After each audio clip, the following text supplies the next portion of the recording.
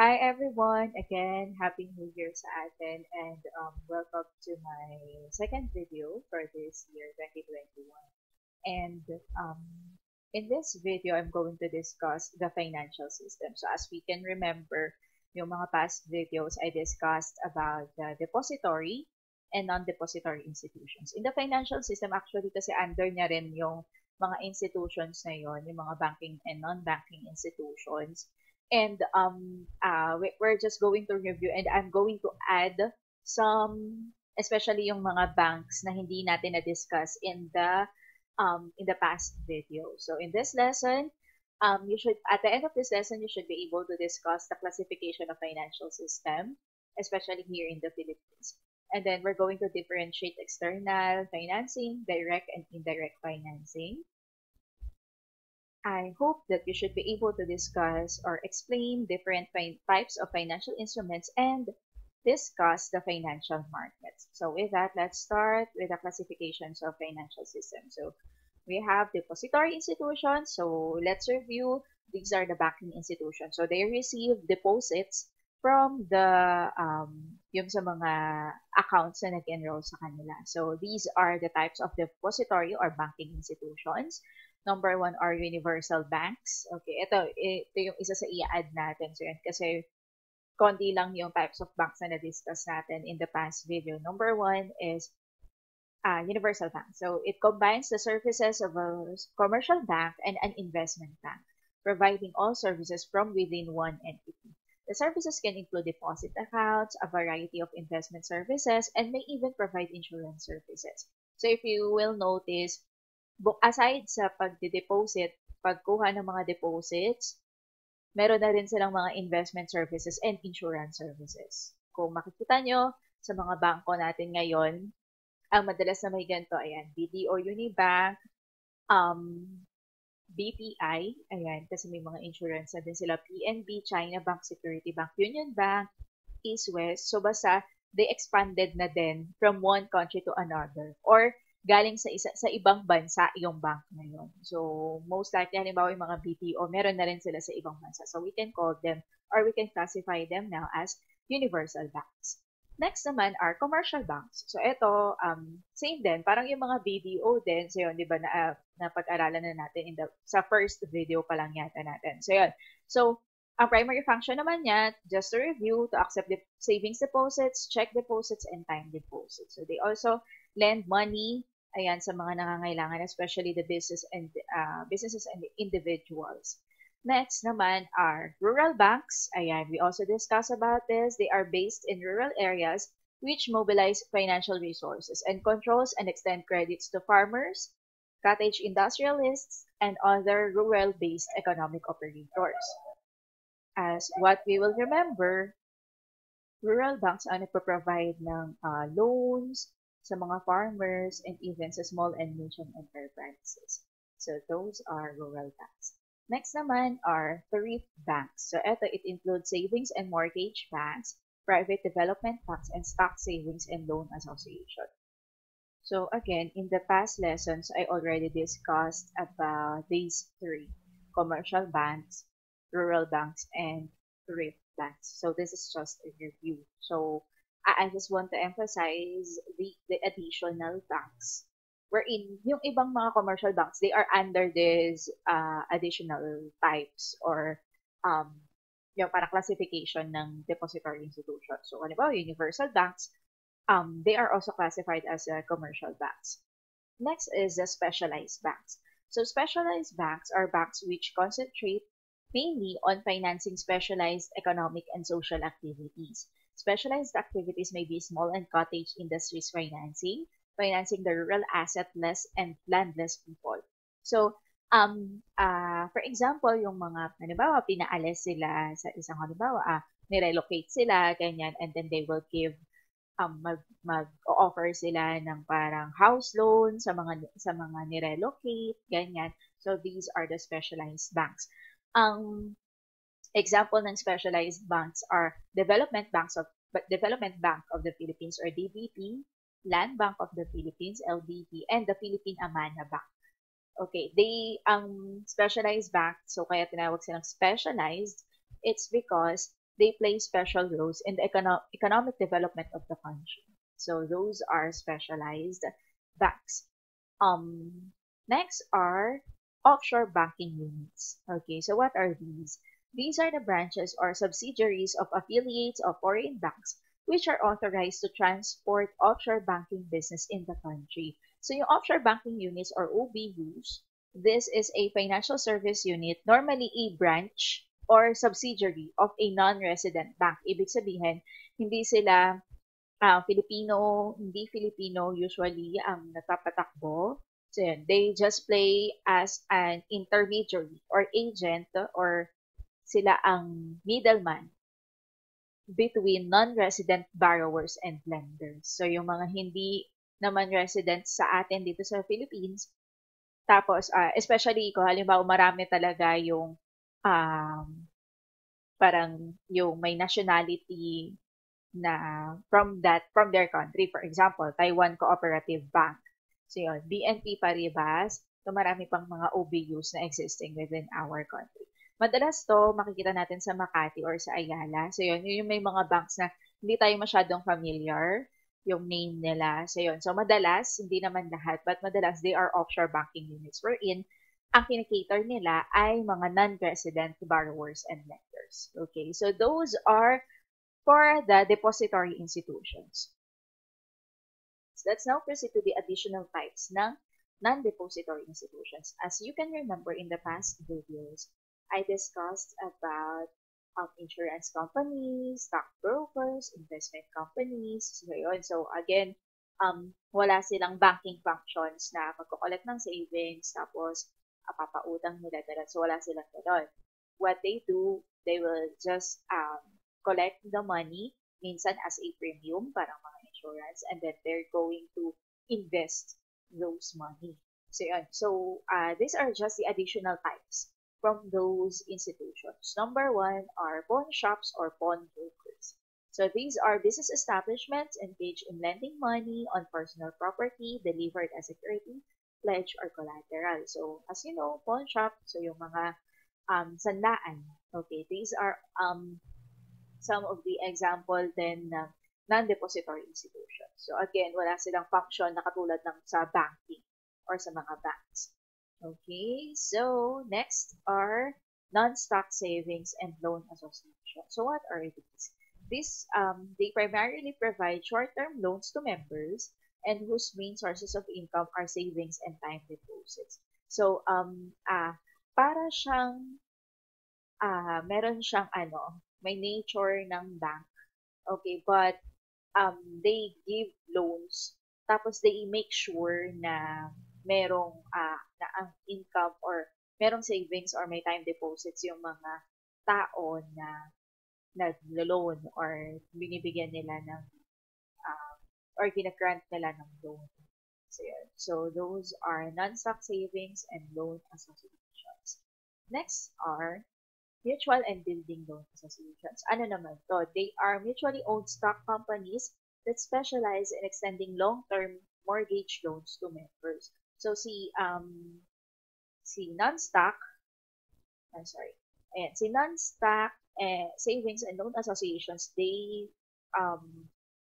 are focusing on giving short-term loans, whereas si mutual and building loan associations dahil na siya, long-term investments na yung mga buildings. So yun, so they are specializing in extending long-term mortgage loans to their members. Especially if you want to build a residential building, ayan. So madalas yun yung mga ginagrant nila ng loan on their members. Next are credit unions. What are these? These are co-ops, okay, composed of small producers and consumers who voluntarily join together to form their business enterprises that they themselves own, control, and patronize. So, ang credit union, so para silang co-op, so nagsasama-sama sila, and then they are supporting each other's business enterprise. Mostly ito nangyayari ang mga credit unions sa mga small and medium enterprises. So, yun. And then they also parang they also plug, parang they also market or pinapa-ano din nila sa iba yung products ng mga nasa union nila. So, yun. So, those are some of the types of the non-depository institutions. These are just the additional. Let's proceed with external financing. So, again, in my past video, diba, I asked you na kapag kulang ba yung pera mo to engage or to continue your business process, or mag-expand ka ng business mo, 'di ba? I ask you if you're going to borrow or if you ano yung naisip yung idea. So most of the time we are thinking of other financing agent or other financing institutions. So yun, na pwedeng makatulong sa atin. So this is where external and internal financing goes. So ano ang difference nila? So una, let's proceed with the external financing. So external financing is any kind of business funding you acquire from sources outside the company. So from the word external. So you get bank loans or investments from private individuals or investment firms, grants. So yun, and selling company shares are all examples of external financing. So parang you will get your money or yung additional money mo or capital para makakontinue yung operations mo or makapag-expand ka ng business mo from the people or institutions outside your company. That's exactly external financing. Now, under ng external financing, there is direct and indirect finance. What is that? Ang difference in direct finance, okay, so direct finance, it is a financing obtained by selling stocks and bonds directly to the public in the financial markets. So kung naaalala nyo, di ba, si stockbrokers, so yun. So, when the company, for example, si company A, gusto niya na mag-expand sa matayo ng branch niya sa, halimbawa na lang, sa from Manila, magtatayo sila sa Cebu. Okay. Ngayon, so syempre, halimbawa, Jollibee na lang yan. Tapos si Jollibee, wala siyang enough fund kasi mas malaki yung magiging Jollibee sa Cebu kasi that will be the first ever Jollibee there. Maraming gastos yun. So, yun. So, what they will do is, they will, pwede na maging option is the direct finance. Maglalabas sila, mag-i-issue sila, may initial public offering ng stocks, tapos, yon. So, pwedeng bilhin ng mga tao. Si direct finance, it provides the lowest cost of funds from external sources. Pero, ang condition lang is, it will require the company na well-established na dapat appreciable yung income nyo or pataas. And they have substantial assets.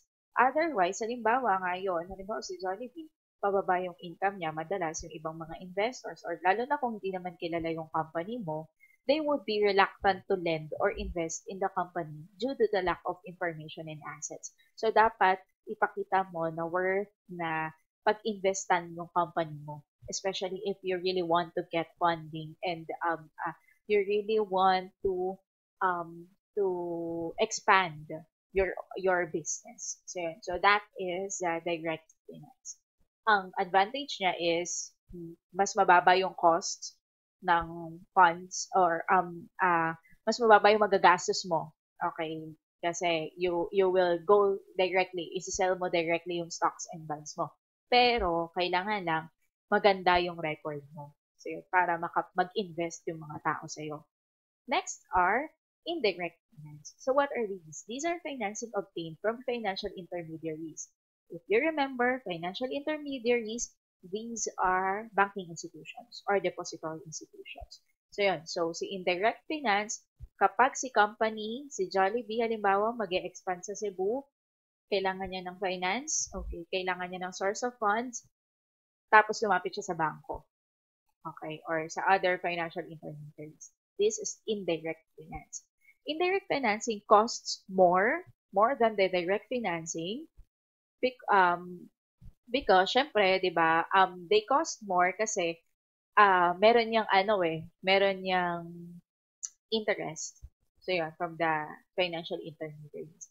Pero si financial intermediaries can invest or lend money to businesses that would otherwise not be able to get external financing. So yun. So may interest, so yun. Pero sure ka naman na makakahiram ka talaga when you are approved from the by the financial intermediaries. So that is the difference of direct finance. Si direct finance, kapag kailangan ng pera ng company, nag-sell sila, nag-public offering sila ng stocks nila, that is direct finance. Indirect naman, nangutang sila sa banks and other financial intermediaries. Okay? So those are for external financing. Again, if you need funding and then nahanap ka or you get funding outside your company, that is external financing. So you can get by borrowing from financial intermediaries, that's indirect finance, or magbenta ka, mag-issue ka ng public offering stock. So that is direct financing. Whereas internal financing naman, the money obtained either from the business owners or from the income earned by the business. For example, si Jollibee, mag-expand siya, tapos naisip niya na, sige, maghingi na lang ako ng additional investment from the stockholders or the shareholders. So it could be possible. So that is called internal finance. For example, nagtayo kayo ng partnership ng mga kaibigan mo. Tapos, along the way, medyo, halimbawa, ngayong month na to, medyo bumaba yung sales nyo, tapos hindi kayang kunin sa sales nyo yung operating expenses nyo. So, you can ask your friends, okay lang ba, partners, magbigay ulit tayo ng another investment. Yan. Kasi, we need the money to either sustain our operational expenses or sa pag-expand. So, basta pag kinuha mo yung fund from the business owners themselves or yung kinita nyo, ayan, hindi nyo siya paghahati-hatian, ipapaikot nyo lang ulit siya, idadagdag nyo siya sa kapital. We call that internal financing. Okay? Now, let's proceed with the financial instruments. So, what are financial instruments? These are legal agreements that require one party to pay money or something else of value or to promise to pay under stipulated conditions. So, a counterparty in exchange for the payment of interest, for the acquisition of rights, for premiums, or for indemnification against risk. So, si financial instruments, in exchange for the payment of money, yung counterparty, it hopes to receive profit by receiving interest, capital gains, premiums, ayan, indemnification for a loss event. So, example nito, ayan, checks, stocks, so yun. So, these are, I will provide some types or examples ng financial instruments. Number one are loans and bonds. Ayan. So, for most of the time, hindi naman lahat, pero most of the time, financial instruments are in the form of paper. So, now we can use that as an instrument, okay, as para bridge, okay, from the borrower to the lender. Okay. So, in loans and bonds, a lender gives money to a borrower in exchange for regular payments of interest and principal. So, for example, ang napag-usapan nyo, 20% yung tubo. Tapos, every month, pwedeng bawasan mo yung principal, yung inutang mo mismo, or bayaran mo lang, tubuan mo lang, bayaran mo lang 20%. So, those are loans and bonds. Next are ABS, or asset-backed securities. What are these? Lenders pool their loans together and sell them to investors. Okay? Again, yung mga lenders, pag nasama-samahin niya yung mga loans, tapos ibebenta nila sa investors. The lenders receive an immediate lump sum payment and the investors receive the payments of interest and principal from underlying loan pool. Madalas, ang asset-backed securities, I just heard this from a friend, na yung mga banks, for example, yung mga hindi nagbabayad sa credit card, ayan, so yung mga bangko, minsan, di ba, matagal nang hindi nabayaran yung credit card, so nagpatong-patong na yung interest. Tapos yung una, sa bangko, tinatawagan ka pa na you have to pay, ganyan. Pero, most of the time, ang ginagawa ng bangko, parang hindi sila malugi, ibebenta nila yan sa ibang investors. Ang tawag doon, asset-backed securities. What they will do is, pag sama-samahin nila, lahat ng, for example, hindi nakabayad sa credit card. Okay, tapos, si investors, babayaran niya na yun at a lower price. Okay? Meron ng lump sum payment. Yung iba, lower price, siguro bihira lang yung, halimbawa, 1 million yung hindi nabayaran, 1 million din yung babayaran niya. Siguro, minsan doon para lang ma, kumonte, yun, ma-decrease kahit pa paano yung paluwal ng banks, ibebenta nila yun kahit sa mas mababang presyo. Tapos, yung investors, sila ang maniningil. So yun, and they will receive the payments, they will receive the interest. So yun, from those securities. That is the difference of the loans and bonds sa asset-backed securities. So, sa ABS then, loans and other forms of debt are put together. Ang tawag doon sa pagsasama-sama ng mga utang, lahat ng utang for a particular institution is securitization. Okay, securitization. So, parang isa-secure mo na mababayaran ka nito. So, yun. Kaya madalas yung mga investors sa asset-backed securities, kapag alam nila na hindi na talaga mababayaran o matagal na hindi mabayaran ng client nila, kahit sabihin nila na, sige ma'am, kahit po yung principal na lang yung mabayaran nyo. So yun, pero may kita na. So that is for the ABS. Again, so this is an example of or types of financial institutions according to the exchanges of money for future interest payments and repayment of principal. So, para mabayaran lang yung principal na loan sa iyo. Next is the types of financial instrument based on the exchanges of money for possible capital gains or gains. Ano yan? Stocks. Ayan. So, si company sells ownership interest in the form of stocks to buyers of the stocks. So, so again nga, di ba, pag bumili ka ng stocks ng isang company, madalas yan, nagbayad ka, pero parang siyang nakapapel lang. So, yun. So, i-issuehan ka lang na you earned or you bought this number of stocks or number of shares. Ngayon nga, dahil nga paperless, so they will just send it via email, tapos yung iba naman, nasa website lang, makikita mo lang. So, ganun siya. That is an example of financial instrument. Again, for the possible capital gains or interest. So, you expect something from that. So, you expect na mag-increase na siya. Next are funds. Okay, the fund buys other securities earning interest and capital gains, which increases the share price of the fund. Investors of the fund may also receive interest payments. Anong example niyan? It includes mutual funds. Ayan, so I already discussed mutual funds in the last video. Exchange-traded funds, yung mga forex trading, real estate investment trusts, hedge funds, and many other funds. So, lahat ng mga trust funds o kung ano-ano pang mga funds. So, that is an example of that. So, again, you exchange your money and you expect a capital gain or interest from that. Okay, there are some people na they want to play safe, na kahit na bumaba yung amount ng stocks nila, they still want to earn. Ayaw nilang malugi. Okay, so they will undergo options or options. Okay, we will discuss options of futures. So now let's discuss each of them. Ano ba yung difference nila?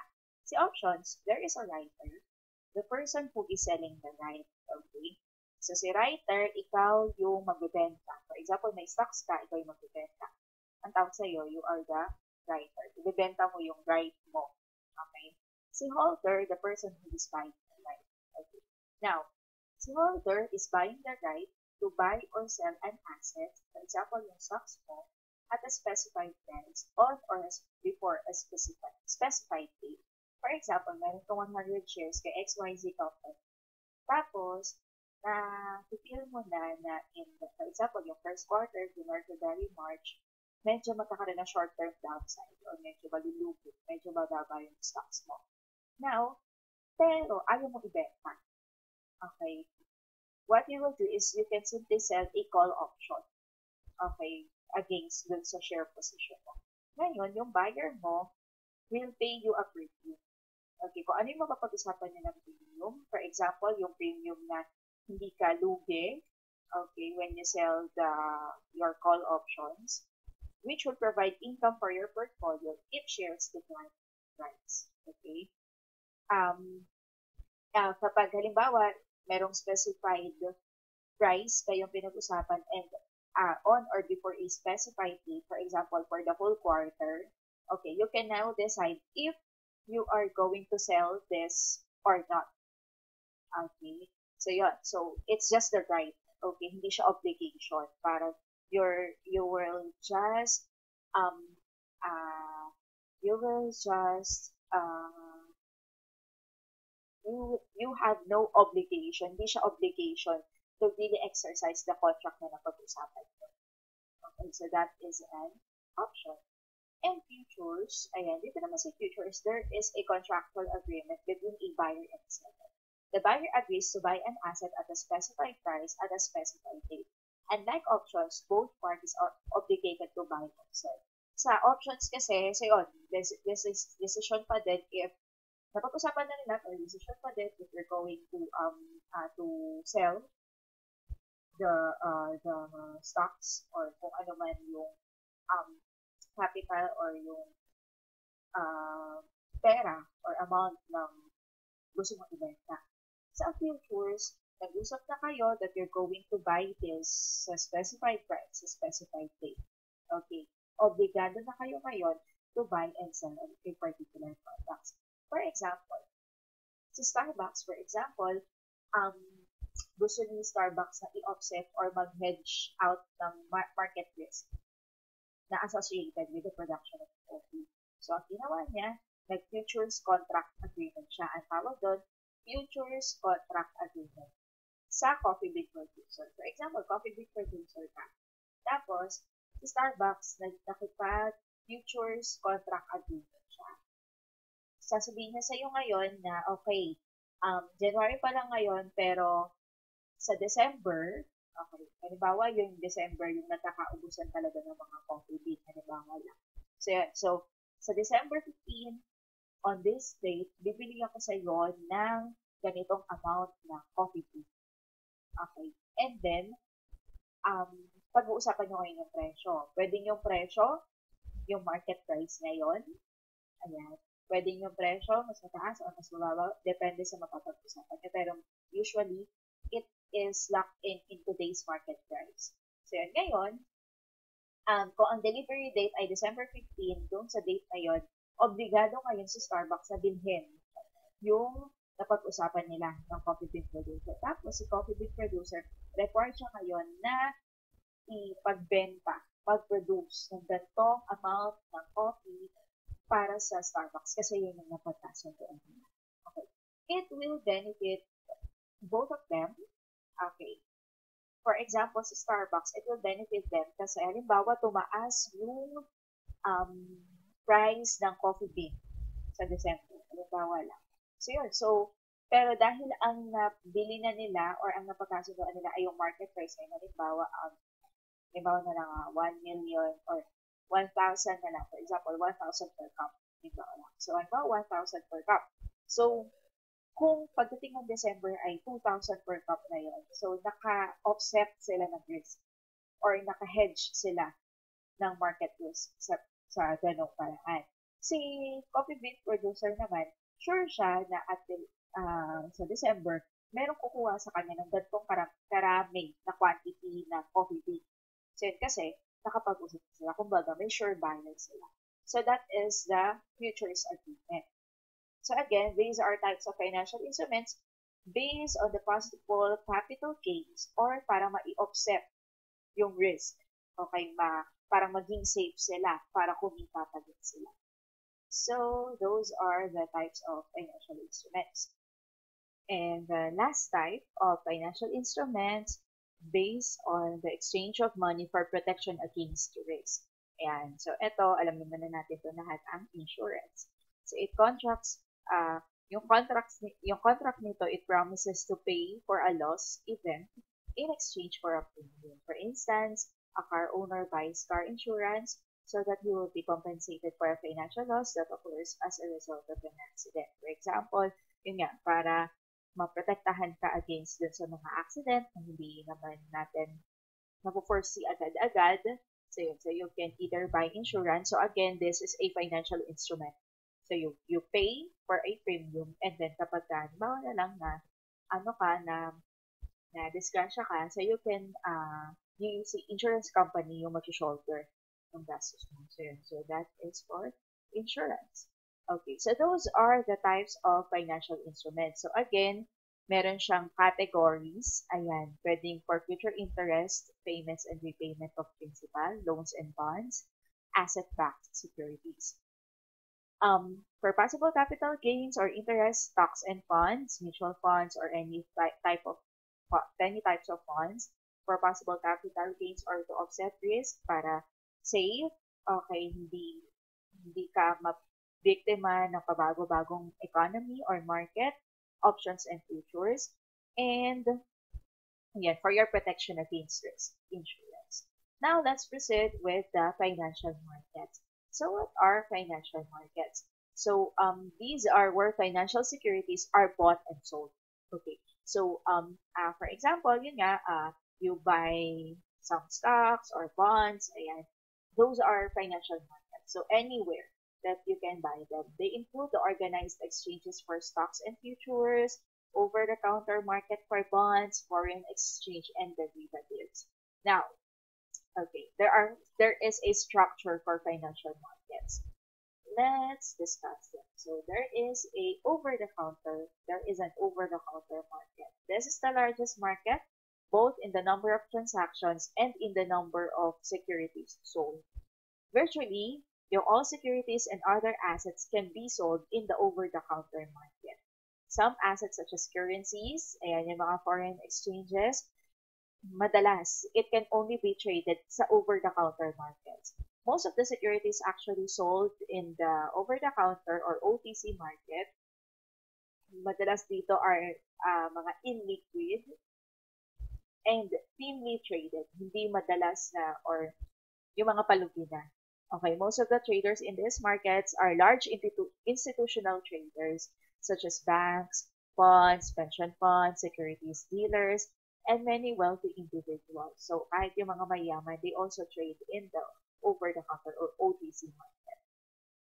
So let's now proceed with the other financial market structure, which is the electronic communication network. So ECNs are entirely electronic networks where buyers and sellers can directly interact with each other.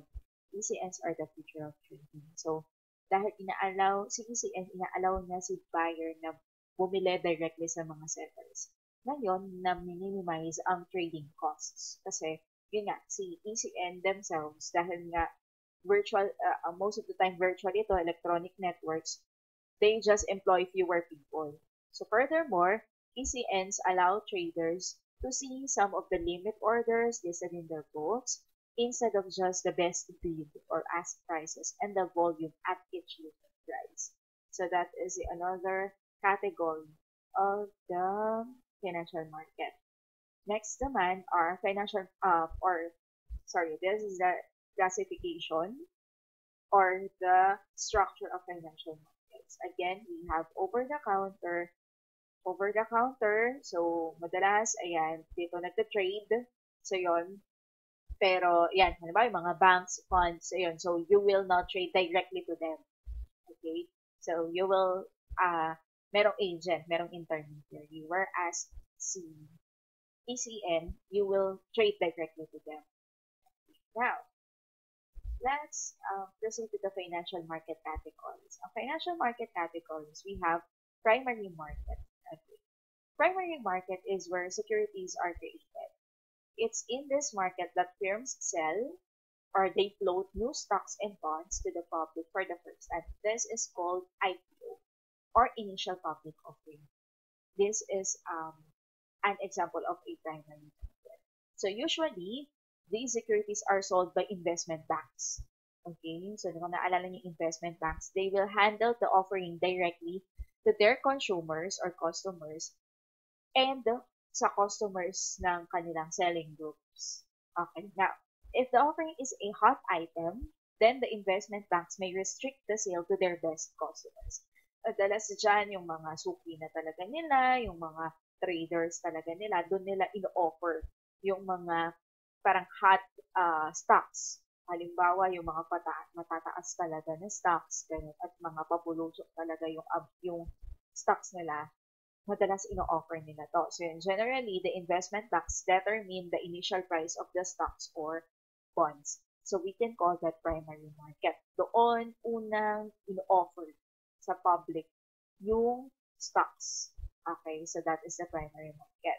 Whereas sa secondary market naman, this is a market wherein the trading of securities is done. Secondary market consists of both equity as well as the debt markets. Sa secondary market, this market determines the prices of the securities um, uh, si, by equalizing supply with demand. So, sa secondary market, um, uh, madalas para siyang nabili, halimbawa, nabili na sa primary market. Tapos, pag dinala sa secondary market, mas mataas na yung price. Okay, ngayon, kapag binili mo siya, parang tapos pinagbenta mo sa secondary market, instant profit na siya madalas.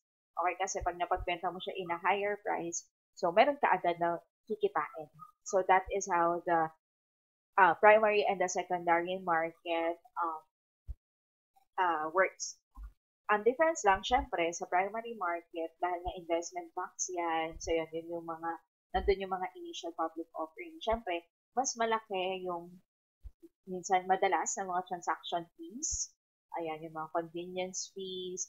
Mas malaki madalas yung binabayaran natin sa kanila. Whereas, ang difference sa secondary market, ayan, lesser na yung mga fees nila. Pero, yun nga, para siyang napagbentahan na sa primary market, tapos ibebenta nila secondary market. So that is the categories of the financial markets. That's all for our discussion in the financial system. So again, we discussed here, we reviewed about the depository and non-depository institutions. I also include the additional kinds or types ng depository and non-depository institutions. We also have or discuss the external financing and internal financing. We differentiated them, and also the direct and indirect financing. We also discussed the financial instruments and the types of it and the financial market. So thank you so much for listening, and I hope you learned a lot today. So if you learned a lot about this, I encourage you to share this video to your friends, especially if you know that they are interested in financing or in investing, especially in the stock trading. And then if something strikes you about this, or kung may questions ka, you can comment down below and I'm going to answer it in a few minutes. So thank you so much and God bless everyone. See you in the next videos.